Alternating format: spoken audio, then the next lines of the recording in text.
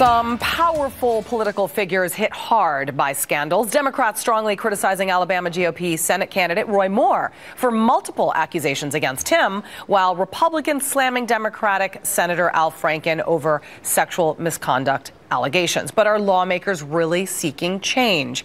Or are they just worried about their party? Nan Hayworth is a former Republican New York congresswoman and a member of the Independent Women's Forum Board of Directors. And Doug Schoen is a former President Bill Clinton advisor. He's also a Fox News contributor. All right. Dems are in an uproar over the whole Roy Moore scandal. And this Al Franken thing definitely couldn't have come at a worse time, because Democrats have been having a field day with all these Republicans that are in the spotlight. Do they have the same argument? Well, I think there's, and I'm going to defer to Doug on his expertise in Clinton world, but certainly with the new pieces about reevaluating President Bill Clinton's behavior in the light of the way we're treating these accusations now, the environment is poisonous all around, and there's great risk politically for everyone who gets involved in these storms, because you never know where the next shoe is going to drop. It's this is unfortunately a case of he said, she said, because a lot of these cases are 30 years old. But in the case of Bill Clinton, a lot of people have come forward. Republican GOP national leaders have come forward and said, we believe, Mitch McConnell included, that these accusations are real. They are credible. Which is interesting, because Bill Clinton has been accused of sexual assault and even rape, and a lot of people questioned his accusers. So it almost seems like a double standard. Well, I see it very differently, Julie. First, Bill Clinton's case was fully litigated by a special prosecutor, individual prosecutions, an impeachment process. And it was 20 years ago. Roy Moore is running for election now. And I think Mitch McConnell is perfectly well entitled, as are the people of Alabama, to make a contemporaneous judgment. I just don't see what the benefit is of bringing up Bill Clinton, as Kirsten Gillibrand did. Well, I mean, he was a former president, and over a dozen women have accused him. Bush? And people have been talking about that as his grabbing women's behinds seemed to be. Let's put that behind us and deal with what is today and those in office, rather than playing gotcha with former. But you're not comparing apples to oranges here. I mean, sexual assault and rape. Right.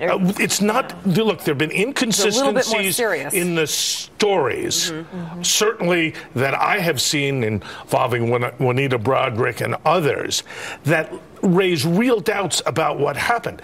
I just don't think that to relitigate them now in the absence of some controversy It's unfortunate. makes sense. It is unfortunate that all these women's traumas are being politicized, but that is politics. Alleged traumas in some cases. Alleged traumas. Okay, and a lot of people, now you mentioned the word alleged, and it's interesting because a lot of people on the left are aggravated that many people are calling the Al Franken touching of the breasts alleged, because let's throw up the picture. And would you agree he should This go? didn't allegedly happen. Can we just put up the picture of him pretending to grope her breasts? There's no consent there. Right? Okay, Julie, so there's no consent. It's not an alleged incident. This actually happened. It should go. It's simple. That picture is priceless. Right. Okay. But a lot of Democrats are upset because a lot of Republicans are calling this an alleged, or Democrats, I'm sorry, are saying that this is an alleged, incident. It's not alleged. We have the photographic evidence.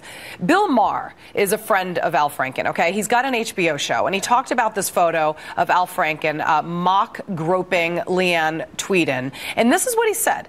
Al's a friend, but Al, I got to tell you, if you write a comedy sketch where you, Al Franken, kiss a model and the next line of dialogue isn't "get off me, creepy," it's not comedy, it's science fiction. So he made a joke about it. That's what Bill Maher does. Ha ha.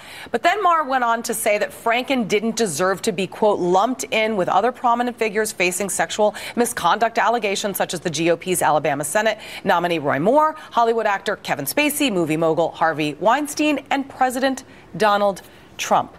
Well, look, we could spend all afternoon going from case to case to case. But for today, I can say I'm a Democrat.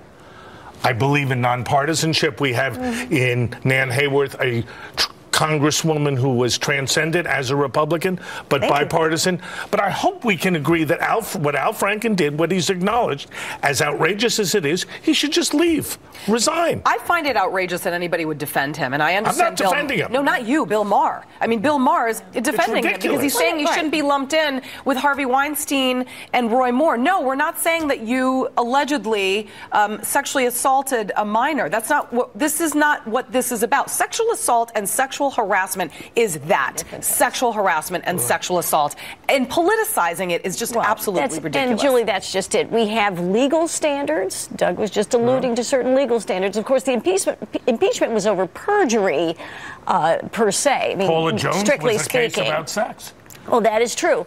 And then there's all the political implications. So we exist in a political environment in which these charges are going to continue flying back and forth. And Chris Stirewalt wrote a great piece for Fox News in which he said eventually, folks on both sides are going to just filter out the noise because they're going to say, you know what, a pox on everyone's house. Right. We have to return to the fact that we've got to get our issues in our agenda represented.